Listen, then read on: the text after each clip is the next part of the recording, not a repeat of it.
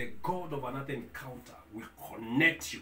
Another way of assessing God's greatness and divine guidance is by God's word says, if ye be Christ, then are Abraham seed. And they are according to the promise, Galatians chapter 3, verse 29. Until you belong to Christ, you can't be Abraham's seed. You need to be a member of God, a family, to experience business breakthrough as Abraham did. You can be connected by confessing your sins and assessing and accepting Jesus as your Lord and Savior. That is what Prince or being born again is all about. Hallelujah. It's all about you can be connected right now if you want it.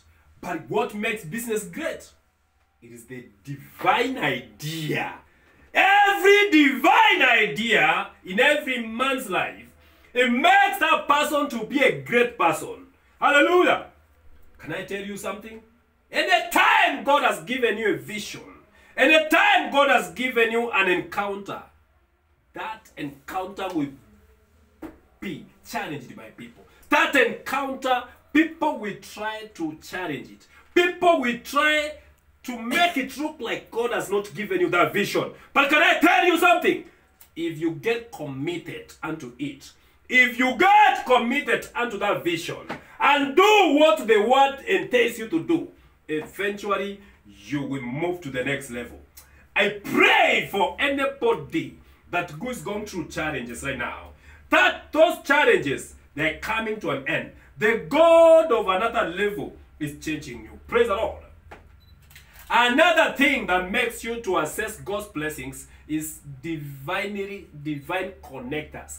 Having the people of God have sent for you, they're connected to you divinely. They will determine. So the friends you work with will determine the kind of success that you are going to encounter. Who are those friends that which you're working with? Who are those people that whom you are with? Those are the kind of people we determine whether you are going to succeed or not. Praise the Lord. Hallelujah. As we wind up, how can you get that access? You must be set for, you must be ready. You must be ready to encounter. You must be ready to receive. You must be ready to move to the next level. Hallelujah. I don't know what you've been going through. I don't know what people have been saying over your life. But one thing that which I believe, God is here to set you free. God is here to make you move to the next level. God is here to change your level. Hallelujah.